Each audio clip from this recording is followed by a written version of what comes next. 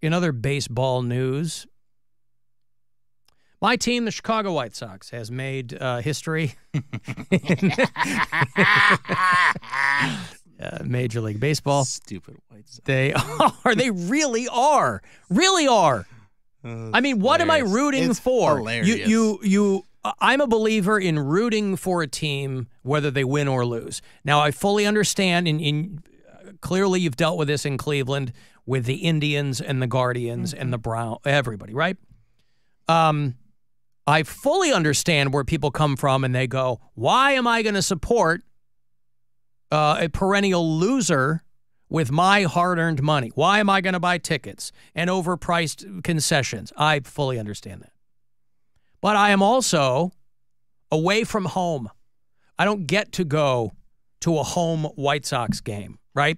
I have to root for them from afar. And so that probably people that are in Chicago and they're not going. They're not going to those games. Those games. Nope. So the White Sox are tied for the modern day record of the most losses in a season. They're tied. You know, for a long time, everybody was like, well, at least they're not the 62 Mets. And now they are tied with the 62 Mets. The San Diego Padres yesterday beat the White Sox 4-2. You know, it's funny. You can't always count on being able to beat another team. You know, now everybody here is going over the Browns schedule with a fine-toothed comb. They go, oh, we should have beaten the Giants. And people who go into great detail on that stuff. Here's how this should all lay out. And you can't always count on that. But goddamn, if you were playing the Chicago White Sox this season, you knew you were going to go back home with 3 wins under your belt. It was a fait accompli. You knew it. Unless you were randomly the Red Sox or, you know, the White Sox beat a couple of good teams. They probably put their worst players out there, the other teams. So the White Sox, who are at 36-120. Sorry. No, listen, it's hilarious.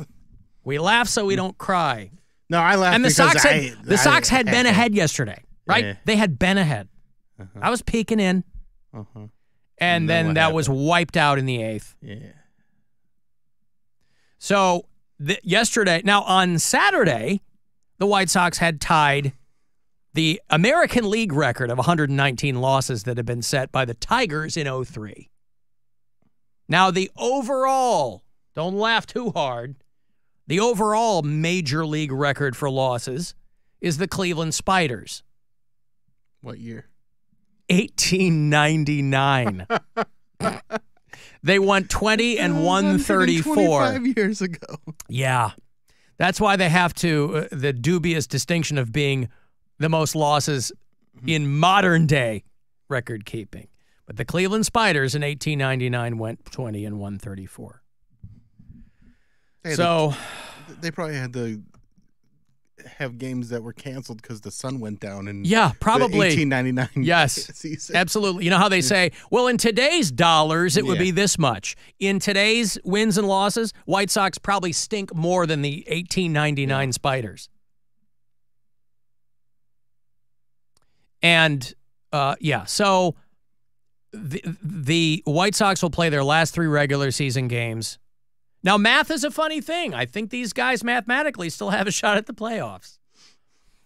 They'll play 3 home games there against the Angels. The Angels, another team that needed to win. We went over that math last week. Needed to win some games. Of course, Grady Sizemore is the interim manager of the Chicago White Sox.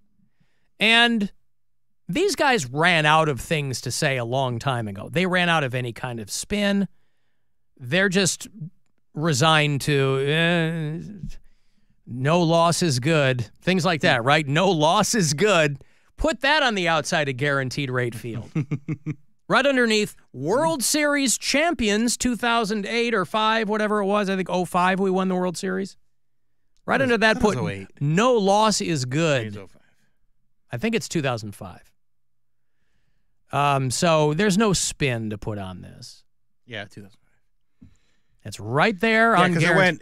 Because you guys had a pretty long drought too. Oh, yeah. And it was right after the Red Sox won in 2004, and you guys won in 2005. Yep. Yeah, so anywho, that's what's going on. So much more exciting and gratifying to be rooting for the Cleveland Guardians, my B team. That's why at least for me, that's why I have an A, B, and a C team. And I have a National League team. Because you've got to be able to turn your eyes to something that can get you excited, you know? And people need something to be proud of. And here in Cleveland, Ohio, it's currently the Guardians. Alan, I remember when the Astros were 100-game losers, not even that long ago, and now look at them. Yeah, well, when you're banging garbage cans to reverse your fortunes, funny how that works. Cheating. Yeah, funny how that works. I wish somebody over at the White Sox had said we really need to cheat this season, especially since they're planning on bringing all these scrubs back. They're like, no, we don't need any lineup changes. We just need to really drill down and figure some things out. Okay, good. Because all these other teams have been kicking your ass all season. They're not changing up their lineups either because they don't need to. So I don't know what you think's going to be different, but all right. Grady. I've got some kids. Yeah, not a great audition. What's that? Not a great audition to be the full-time manager. No, he was just next in line. Kids Corner! I don't think he wants to be there either. They are having some problems out there in Greene, Ohio. I don't know that I've seen a lot written up about this, but I saw this. This is where Bridget's from. This is where our friend Bridget Linton, she's an alumnus of Greene High School. That's her hometown. She is from, she's the first person I sent the story to. I was like, what's going on here? Did you see this out in Greene, the homecoming controversy? No. Some students have been disciplined. And again, people who live out in Greene have told me this is not surprising. And nobody's shocked by this, but you still kind of cock your head and go, really? You know, over the past decade or so, in the age of social media and everybody having a camera everywhere they go now on their phones, homecoming proposals and things like that have become a thing, right? Promposals, that's the portmanteau for people who are going to go to prom. It can range from, you know, a pithy sign to choreographed dances, whatever, for the lulz. Out there in Greene, Ohio, there were a couple of dudes with a hatchback to the car open. And they were framing what looks like a white piece of poster board. And because these people are minors, they blur their face out, right? But this went on Snapchat and then made the rounds. And their sign said, if we were black, we'd be picking cotton. But unfortunately, we're white, so we're picking you for HoCo, which is short for homecoming. And you go, you missed a lot of other ways you could have gone to land on this. So I don't know how important it is that you go to homecoming with a creative guy, but this ain't it. If we were black, I'd be picking cotton, but unfortunately we're white, so we're picking you. They're sending two different messages for homecoming. Because is it racist? Yes. But then they say, unfortunately, we're white, so they wish they were black. Maybe they want to pick cotton. But also, that's... And here's the... so that's... Okay, again, something like this is not unprecedented, and that we are the Florida of the North up here, so no big shock. But the thing that always interests me is the parents who want to stay anonymous... Of course. ...out of fear of retaliation. Think about that. I don't want people to know who I am because there's a lot of people around here who get mad if we criticize this sign out there in Greene, Ohio. 3 to 4 times a week, one parent said, my kids come home expressing that somebody has either thrown the N-word around or calling students of color brown skin or brown girl. She claimed her... I mean, imagine being black in Greene, Ohio. Again, I've never been there, but if there are people who are like, yeah, we don't want to publicly criticize Wish we had Bridget a here today racist to speak on dance this, proposal. to give us insight into the community. Yeah, well, I don't know. How I diverse can't, or not diverse it may, but I can't imagine be. she's so sweet. I mean, I can't imagine she would have any kind of insight into something like this. And obviously, the school has to put out this big announcement that this is our values and blah blah blah. This is not representative. Whatever. And again, that's what the school has to do. And but just when you see something like that, it's to the point where you kind of roll your eyes. Nobody's shocked. But how did you land on that? I mean, did you just learn about like the antebellum South? Yeah. In history class, you're like, they're sitting around these two dopes. I got nothing. What do you want to do? How about the picking cotton thing? All right. So Green, Ohio, and of course the photo goes viral. But I haven't really seen too much about it. I saw the photo last week. I think a listener who lives in Green pointed me to the photo, which by that time had already started to make the rounds. It was originally posted to Snapchat, but I haven't seen a whole lot about that. But they're cleaning up the mess out there. Now, of course, the huge cliffhanger. I know what you're saying. Did she say yes? Did she say yes? Both young ladies. It's two guys holding up, unless they're both asking one girl. And listen, you know your people. So these two dudes, I don't know. Are they asking out black girls? Are they asking out white girls? You might see a sign like that and go, well, obviously these guys are asking out white girls. Not necessarily. The most amazing thing to me is how casual, and you black kids know this, is how casual and almost so casual to the extent that it's not even malicious the way a lot of white kids talk in high school. And you can't throw it at the feet of like, oh, they're listening to the rap music. That's been a lame argument for 30 years. I mean, the lengths to which regular kids talk like this, and it doesn't even cross their minds. Like, it's not like I guarantee these two kids are like, oh, is homecoming gonna conflict with our KKK meeting? It's not like that. So nobody's really shocked. But did these girls say yes? And do you want to be seen with these guys? Right. Again, their faces are blurred, so you don't know who they are. Mm-hmm. But word's going to get around. I'm sure in the community they all know. Let me guess. Caden and Braden. Am I anywhere close? Tyler and Kyler. So, yeah, out there in Green. Of course, the first person I thought of was our own Bridget Linton, because that's her hometown and alma mater, and that can't make you feel good if you're from there. Also in Kids Corner, the Octo Mom is a grandmother. Remember the Octo Mom? Oh, yeah. Wow. This is the woman who about 10 years back, she already had a few of her own kids, and then she had artificial insemination or IVF or something, and she gave birth to the first surviving octuplets in history. So they called her the Octo Mom.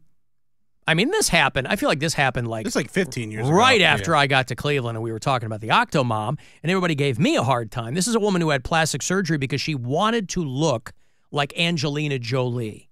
Did it work? Enough. I mean, enough? Some people you look at and you go, I don't know who your doctor was. This woman, you look at her and you go, all right, I get it. I see what she was trying to do.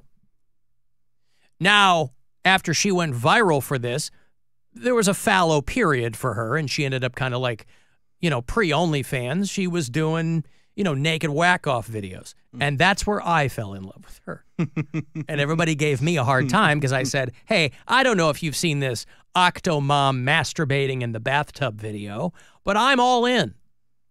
I'm a big, big fan. She's 49 now, and if you follow her on social media, you would be among 252,000 people who do. One of her 10 sons just had a baby. She's, of course, a mother of 14. She already had 6 children when she had the octuplets. And sure, that'll blow you out. That's why if you watch that bathtub video for a certain amount of time, you noticed that the longer she was in there, how quickly the water level went down. Displacement. Archimedes would be proud. That water's got to go somewhere. So anyway, she's a grandmother. And she's 49. And I think she looks pretty good. Her 21-year-old son. She did let that slip, or she mentioned that he had just turned 21, and he's a dad now, and so that makes her obviously a grandmother. And imagine you're one of the Octomom's kids. You know, people can point and give you a hard time, but by most accounts, she's been a real good mom.